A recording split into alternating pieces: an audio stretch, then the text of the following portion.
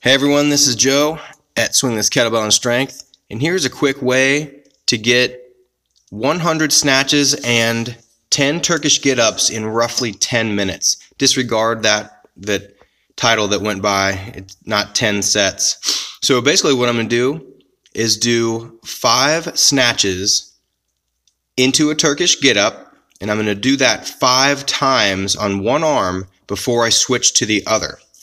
And I'm going to do that for 4 sets. So 2 right, left, okay? So this is great for kettlebell sport. I'm working on my grip endurance and shoulder endurance, as well as maintaining focus on how my whole body feels.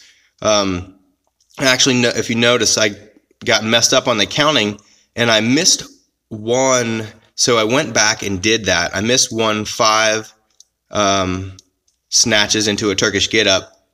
I get all confused sometimes when I'm out of breath there. But anyway, this was a tough workout. It was really fun.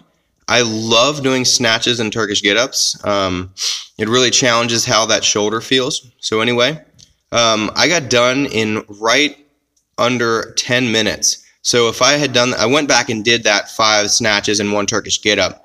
I definitely feel like I could do that without bad form. I don't want to do anything with bad form. But anyway, in under 10 minutes. So 100 snatches and 10 Turkish get-ups with a 24-kilogram bell. I think you'll love it. If you want to try it with a 16, test it out, and then go recover. Share this and like it.